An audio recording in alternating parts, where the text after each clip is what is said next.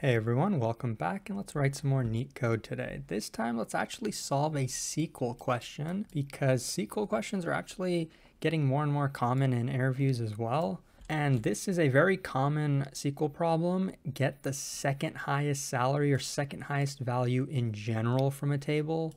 So we want to write a query where we can get the second highest salary from, in this case, an employee table. So we have a table. This table has two columns, ID and salary, but we only care about salary, right? Now this is actually pretty simple if you think about it, right? All we really need to do is take this column of salaries, right? Put it in descending order, right? So in this case, 300, 200, and 100. And then look at the second highest one, which is 200. And then we're done, right? Like that's all we really needed to do. And right below, they tell us that it should return 200 as the second highest salary. But there's an edge case. What if there is no second highest salary? In this case, there's only one salary. So what's the second highest? The first highest is 200, but there is nothing for number 2. The second highest does not exist. So it's empty, right?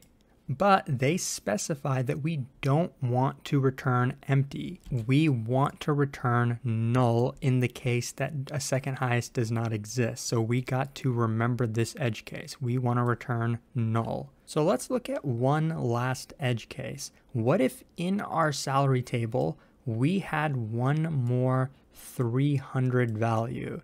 Then if you come back over here and look at this, right? We'd have to add another 300, right? Because this is sorted in descending order. In this case, this is the first highest value and this is the second highest value, right? But they're both equal. So does that mean we return 300 for our second highest salary? Well, they don't really specify in this problem, which is kind of, I think, bad, but they want the second highest distinct salary. So even though we have two 300s, we don't actually care about the second one. So even if we had two 300s, we still want to return 200 as our second highest salary. We want the distinct second highest salary. We're not counting duplicates. So now with all of that being said, let's finally write the query.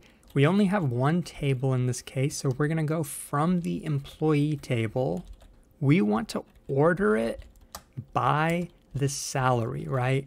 Now, how do we want to order it? Do we want to order it 1, 2, 3? Or do we want to order it 3, 2, 1? Well, we want the second highest, so we're going to do it in this order, 3, 2, 1, which is also called descending order.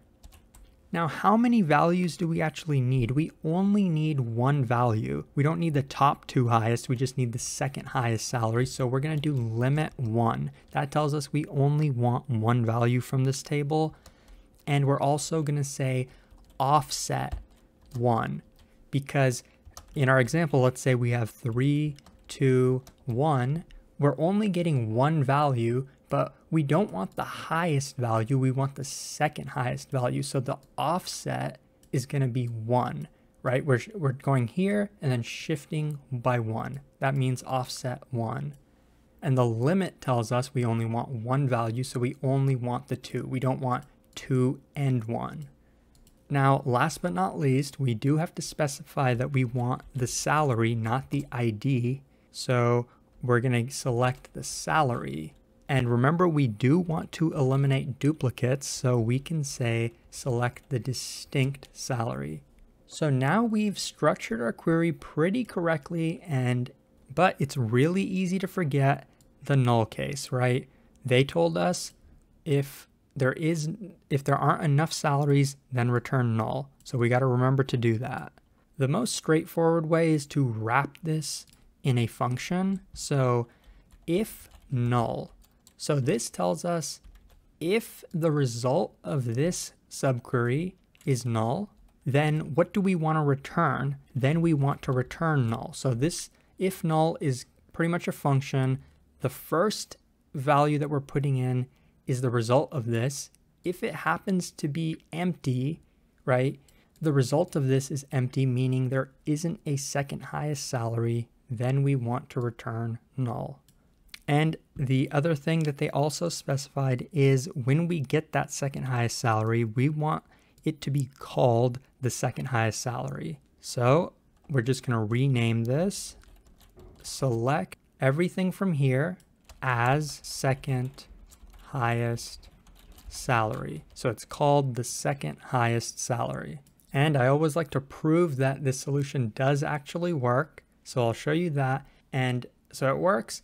And I also want to say that there are probably 1,000 different ways you can get this query to run. Some are obviously going to be faster, more efficient. Some are going to be slower. Some are going to be really short lines of code.